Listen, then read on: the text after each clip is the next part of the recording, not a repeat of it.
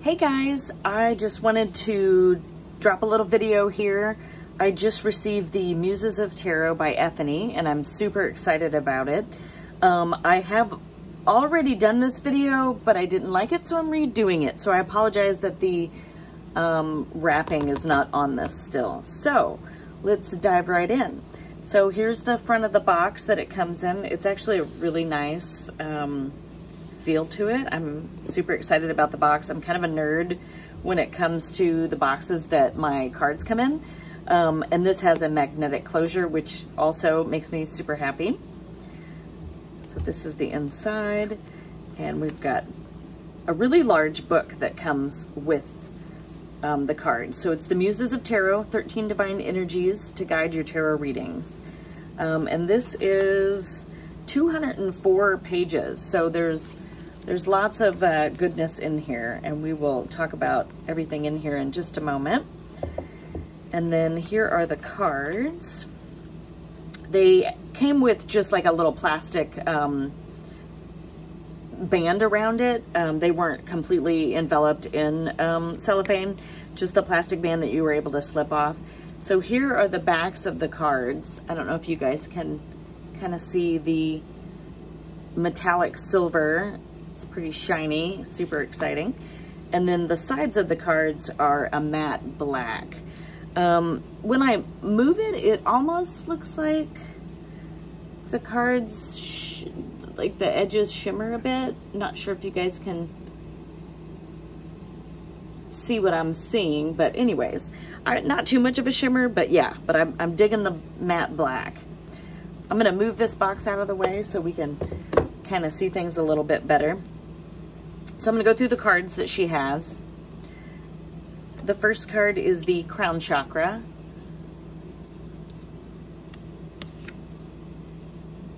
Third Eye Chakra. Throat Chakra. Heart Chakra. The Solar Plexus Chakra. Sacral Chakra. And Root Chakra. All right, so now we're going to dive into the actual muses. There are 3 cards to each muse. So the first muse is Adoria. There is an altar card, and then a tarot invocation and releasing. So let me show you Adoria. So the altar cards, basically, if you're not able to create your own altar, if you don't have the supplies needed, this is to serve in replace of that. In the book, there are instructions on what to use for each muse's altar. And then there is an invocation and releasing of each muse. So in the book, let's find Adoria. First off, I mean, how gorgeous is this book? A bunch of muses there. Tells you how to use the book. All right, so we have Adoria. So this is the muse that we were just looking at. She is the muse of love and tarot readings. When dealing with matters of the heart in a tarot reading, you can count on Adoria to be there to guide you, whether it's finding love, keeping love, or letting go of love gone wrong. So each muse, she's got some corresponding tarot cards that may pop up with that reading. And then she has, just like in this card, she's got the invoking ritual as well as the releasing. So this is the same thing, just on a card. And then there are the creating an altar for her. So if you actually did want to set it up, she tells you what flowers, herbs and spices, aromatherapy, crystals, little treasures that you'd like, which is super cool. Like, we all love to create an altar, don't we?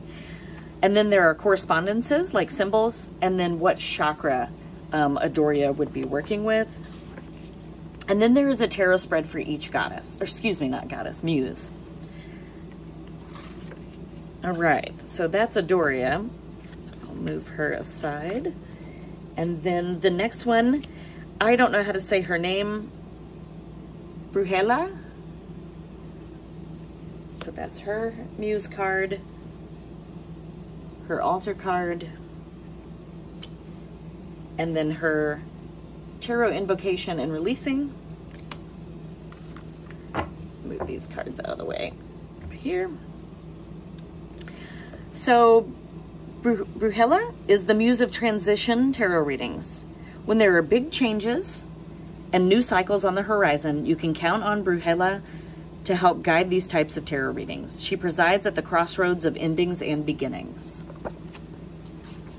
And then again, correspondences as far as tarot cards, and these are in the Classic Rider-Waite. And then the Invoking and Releasing, just like this card. Creating the Altar tells you what you can use to create that. Otherwise, you can use your card. Corresponding symbols and chakras for this Muse, and then her tarot spread. So I'll move her aside. The next Muse is Chrysilla. She's gorgeous. I am obsessed with purple. One of the girls that works at the witchy store that I go to, It's Raining Zen, shout out, here where I live, said I must be needing to work on my crown chakra if purple is my thing right now. So I'm loving her.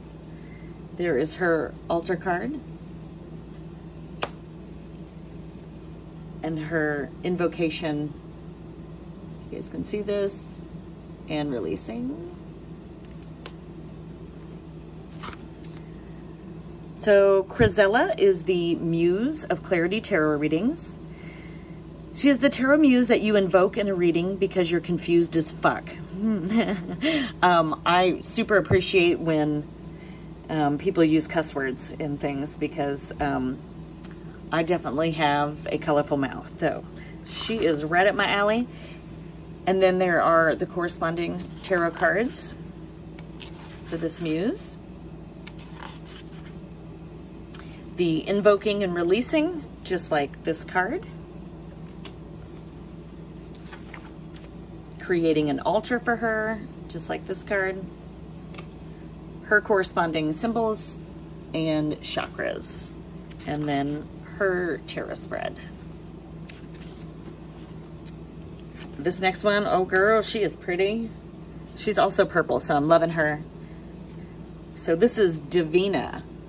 I absolutely love, look at the little triple moon headband she's got. Purple little crystal ball there and her owl familiar. And then this is her altar card. And her invocation and releasing. So Divina is the Muse of Prophecy Tarot readings. She exists in the realm of predictions, destiny, and possibilities. Awesome. Here are corresponding cards for her. Of course, the High Priestess, if she's Divina and the Queen of Cups, they go kind of hand in hand. The Star card is my card. I'm an Aquarian.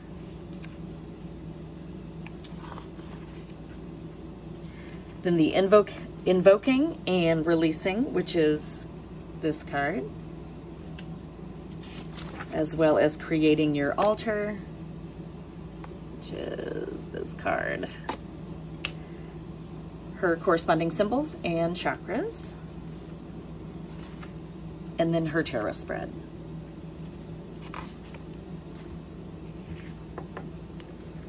All right, our next one is Delorium. She's got like an anatomical heart necklace. Huh. Her altar card and her invocation and releasing. So Delorium is the Muse of Grief and Sadness tarot readings. Delirium is invoked in readings when dealing with heartbreak and pain, when hearts are heavy and energy is low. Her corresponding tarot cards. Of course, the 3 of Swords and the 9 of Swords are in there. 10 of Wands, always carrying that burden. The Tower, absolutely. So then we have her invoking and releasing, just like this card. Whoops, you guys can see that. Creating her altar, her corresponding symbols and chakras, and then her tarot spread.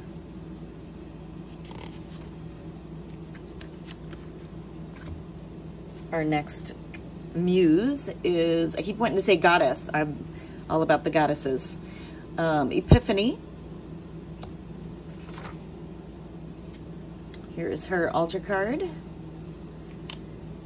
and her invocation and releasing.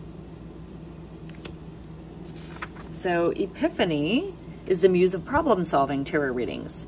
Problem meets solution. Epiphany is the tarot muse who finds ways to overcome all the challenges and obstacles that feel insurmountable.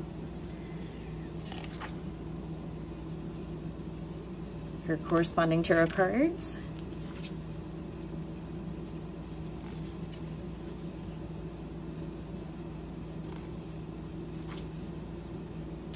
Her invoking and releasing. Creating her altar. And then corresponding symbols and chakras. And then, of course, her tarot spread. I'm so excited about all these new tarot spreads. Sometimes you kind of get blocked what kind of spread to use, so this is going to be great. All right, let me move her out the way. Holistics is our next muse. Beautiful.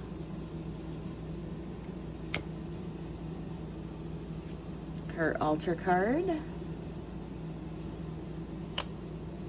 These are also my colors, so I've got the green and the purple, which goes along with my Luna Moth.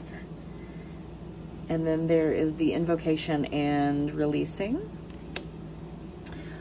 So Holistics is the muse of health and healing tarot readings. When the body is tired and the soul feels weary, Holistics is the tarot muse who helps you heal. Awesome. Here are her corresponding cards.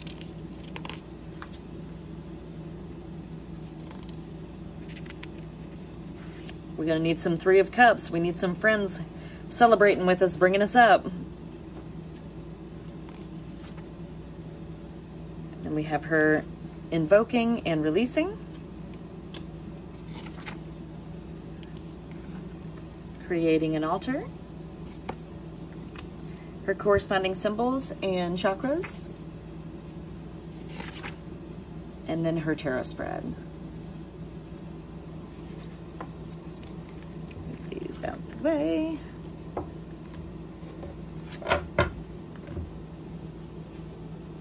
Our next is Lolia. I'm loving her fuzzy jacket.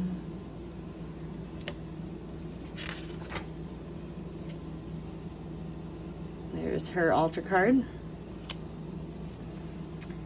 And invocation and releasing.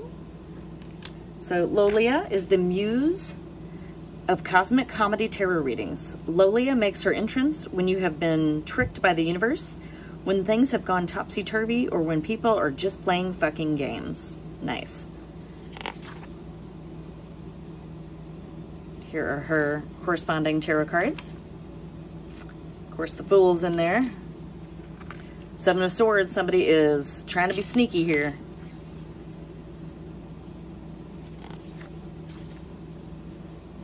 Her invoking and releasing.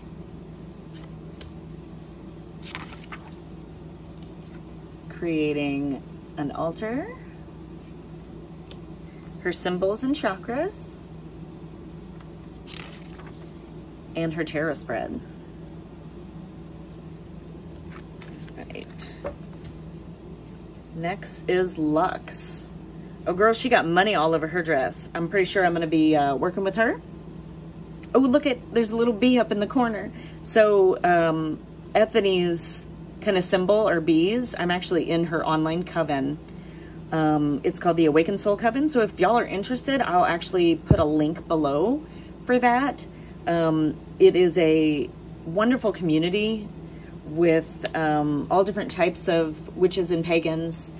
And each month we learn about a new goddess that we invoke at the full moon ritual. And we also have witches workshops and in the witches circle. So one of the mentor witches will kind of tell their story and what their practices are. So anyways, it's a great community. I've been in it for, I believe, about a year now, and look forward to the next year. So that's Lux. Here is her altar card. And her invocation and releasing. Lux is the muse of money, wealth, and prosperity readings. Oh yes, I'm going to be using her. Cha-ching, this muse loves all things money. Readings with her present assist with landing that dream job, moving on up with promotions, getting grants, loans, starting a business, investing in all things prosperity. Girls, as soon as I get off this video, I think I'm going to invoke her. Yes, we all could use money. So her corresponding, and of course her, oh, that's nice. The Empress is one of her cards. This is actually my life path number is 3. So it's my card. I've been a single mom for 13 years. I mean, my kids are all grown at this point, but a couple of them still live at home, and I still feel that Empress energy. I'm always nurturing and caring for people, and I'm also a nurse, so she goes right in there. And I love being creative, so that's my kind of stalker card. Oh yes, so we've got the 10 of Pentacles and 9 of Pentacles. Faux show. Was the... was checking to see if our 9 of Cups was in there. I guess not. So we have our invoking and releasing. Creating her altar. And then her symbols and chakras. And then her tarot spread. All right. I'm sure y'all want to work with her too. All right, our next muse is Miravali. She's pretty. Oh, she got a butterfly in the background. I like it. Transformation. Her altar card. And invoking and releasing. Miravali is the muse of reflective tarot readings. Miravali is the tarot muse to call when you need to hold the mirror up and reflect on your life and the choices, beliefs, and experiences that have gotten you where you are. Very good. Her corresponding tarot cards.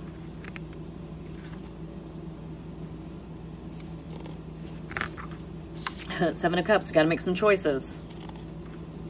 See what's shiny and what's a good one to actually pick. Her invoking and releasing. Creating an altar. Her symbols and chakras. And tarot spread. I'm super excited. I cannot wait to use these tarot spreads. Ooh, look at her. Nyx. Can you guys see her dress? She's got like moon phases on her dress. Beautiful. I actually want this dress really bad. It reminds me, ooh, I didn't even see that. Look at this. There's a Luna Moths. Luna Moths. That's me. This dress reminds me of this dress shop. I don't know if y'all have been to Salem, Massachusetts. They have a dress shop called the Modern Millie, and it's kind of these big dresses with like crinoline underneath. Anyways, they're super like vintage looking, but new, super awesome. There's her altar card. Invoking and releasing. So Nyx is the muse of shadow work. She is the tarot muse to call into your tarot readings when you are diving into the depths of your soul. Absolutely, we can all do some shadow work. I want to be working with her. Oh, I guess I could leave her cards out for a second. The corresponding cards for her.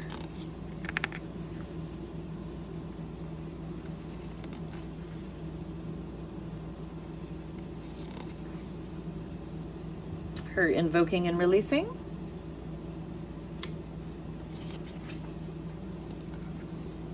Oh, there's a wasp just came in my room. Hopefully it doesn't disrupt me here. Creating an altar. Her corresponding symbols and chakras. And her tarot spread.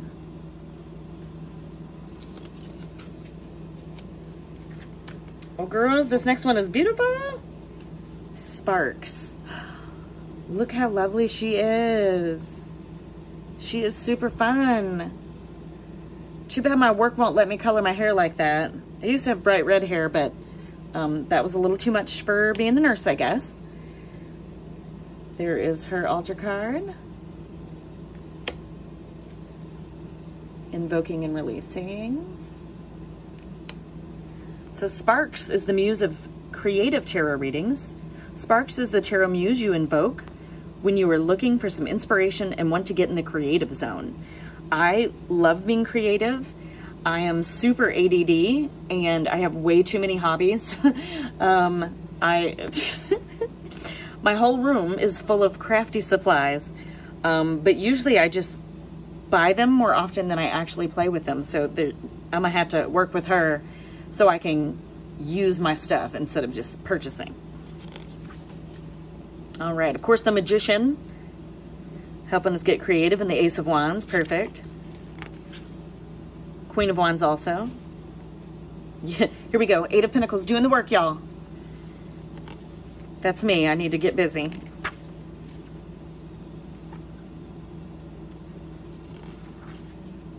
All right, there is her invoking and releasing. Creating an altar for Sparks. Put some paint on that. Look at that. That's fun. Her symbols and chakras. And her tarot spread. I think that's our last. It is. Nope, we got one more. This is Velia. Ooh, check out her dress. She's got some Ouija board planchettes on there. Some dragonflies. She's got a little Eveline earrings on. Very pretty. There is her altar. And her invocation and release. So, Velia, the muse of mediumship tarot readings. Velia is the tarot muse who pulls back the veil so communication with those who are on the other side is possible. Very good. So this would be good for Samhain, for wanting to communicate with some ancestors. Of course, Death is one of her cards in the moon. Nice. The High Priestess. Ace of Swords, communication at its purest.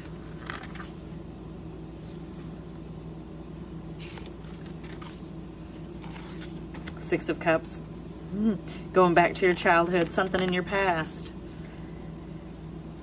Invoking and releasing. Creating an altar. Whoops.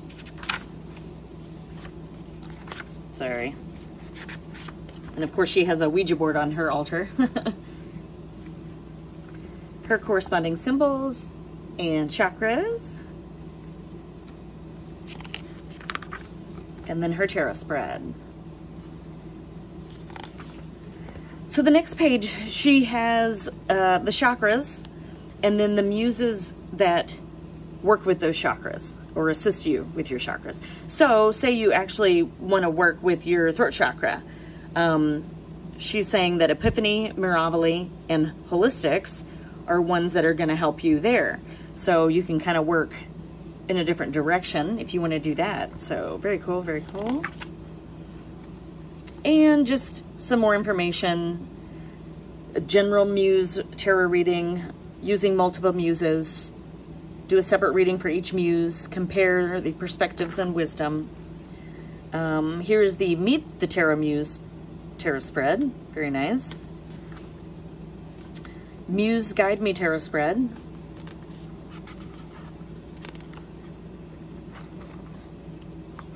And then if you have any thoughts, ideas that you want to write down. And if you can see kind of watermarked, there's pictures of the muses. How pretty. And then there's the girls. This is actually, right here is our Awakened Soul Coven little emblem. So again, I'll link that in the description box below. So very nice book. Super love the size of it, the feel of it, all the colors. I'm excited. Also, I can't show you guys this. Let me cover a piece here. So if you purchase this, you also get a companion course. There's a free code here. So if y'all want to purchase this from Ethony, I will link to her store so that you can grab this up for yourself. And then you'll also get the coupon code for the free course. So I'm excited to take that. I hope you guys have enjoyed this video. I know that I love seeing things before I purchase, just to make sure it's something that I'm actually going to use. And I actually like this a lot more than I thought I was going to. I wasn't sure that I was going to use it, but when I actually saw Ethony show it to us, I could not live without it. So I'm really excited to get started, and I'm not lying. I'm going to break out that Muse for Prosperity. Can't remember which one she was, but she is coming on my altar here in just a bit. So again, thank y'all for taking a look. I'm a new YouTuber. Please give me some love. I promise my videos will get better. But yeah, I'm going to be sharing some tarot goodness for y'all. Thank you. We'll see you next time.